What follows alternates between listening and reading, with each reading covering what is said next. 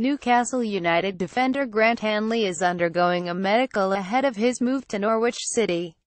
Getty. Grant Hanley is undergoing a medical ahead of a move to Norwich City. The two clubs struck a deal yesterday and Hanley left the Scotland camp last night to head to East Anglia. Hanley joined Newcastle from Blackburn last summer but managed just 16 appearances in all competitions. Magpies boss Rafa Benitez is happy for the 25-year-old to quit St James Park.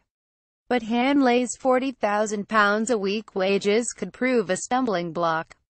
Transfer news, live deals, gossip and rumours as they break throughout the day. Twitter. Norwich agreed a fee with Newcastle yesterday. Norwich have made a nightmare start to the Championship season under new head coach Daniel Farke.